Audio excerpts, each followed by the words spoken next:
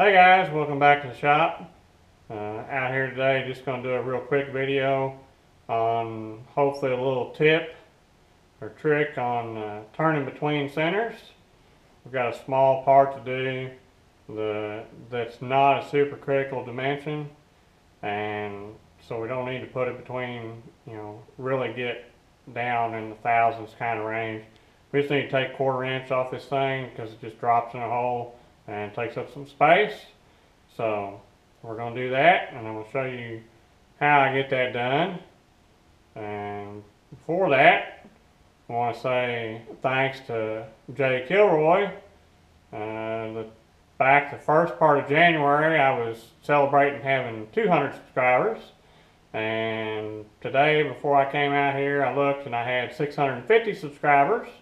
So things have made a pretty drastic change here in the last couple weeks, and I appreciate that to all of you that are interested in watching my videos. And when the weather gets better, I'll try to have even some more better, more entertaining, interesting videos. Right now it's snowing out here again, so not a lot going on as far as the barn project goes. So let me get you turned around here and I'll show you what I got going on getting this bushing done. See, there's our drive mechanism, our double-sided emery cloth. Works pretty good.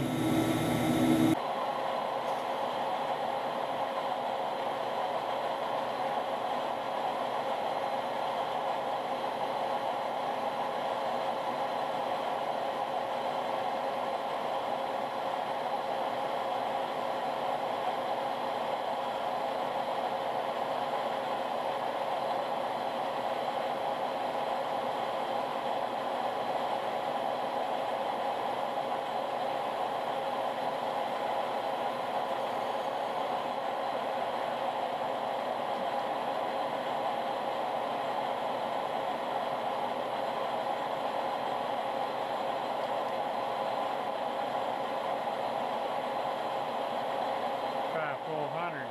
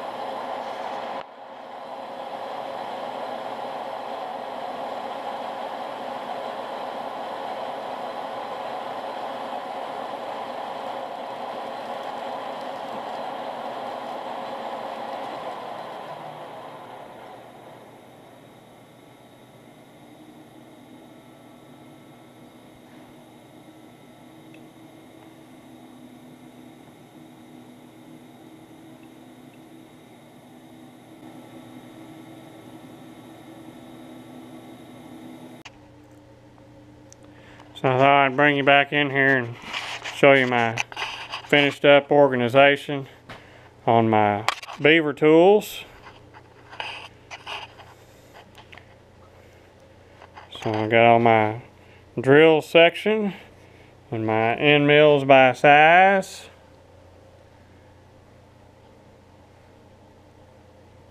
So my favorite Lovejoy cutters there. And my Kennametal side mill there. That's a good cutter too. I like it because I've got several of these in that in my regular 50 series that all use the same inserts. So I always try and keep stuff that uses the same inserts, so I don't have to buy a bunch of different styles. I really like these because they're very basic insert, and I don't have to worry about them discontinuing them in a couple of years and not being able to get them anymore. You know, just a regular square insert and a regular round insert, and they work very well. So I'd say most of these other type geometries are merely sales gimmicks and ways to get you hooked into buying their product. So I try and stay away from that when possible. There is the Ames indicator on its very own Noga stand with the bottom adjust. So I picked that up when it was on sale and the 20% deal on Inco last week. So I got my setup blocks that go in the T-slots on the boring mill stored in here. Got some setup wedges, and then down here on the bottom I've got the rest of the stuff. Now I got my extra trays. I was able to get my boring heads all in here. So we got boring tool in there. We've got several face shell mill arbors. Some of them have stuff on them. Got some Jacobs taper drill shanks, which I want to take this one off, this 18, and put it on one of those because it'll make it shorter and that'll give me a better capability in the mill. Being shorter is always good because you're always running out of clearance in the mill, or I do. And those are the 50 adapters to use this stuff.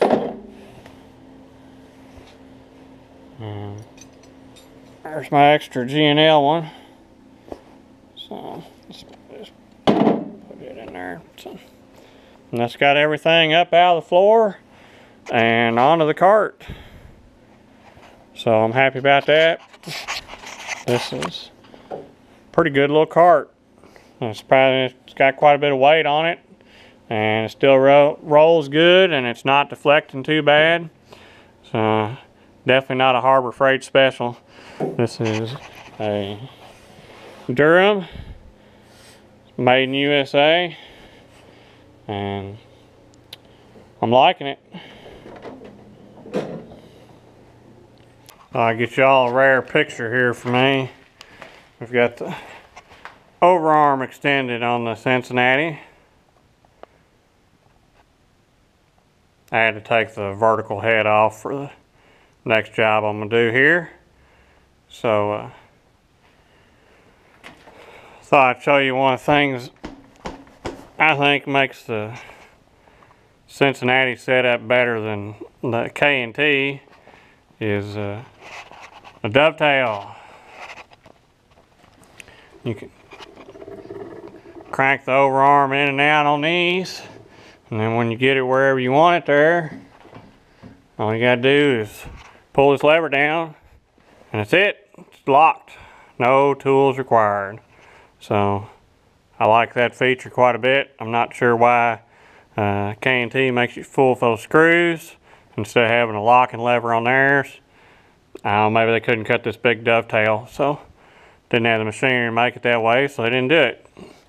So some of you had asked what I might use these blocks that I ground for, and this is exactly it. I've got two machined parallel surfaces here, and I got a flange that won't clear, so by putting these blocks underneath here I can get this thing to where it's straight to where I can machine it, and then all I have to do is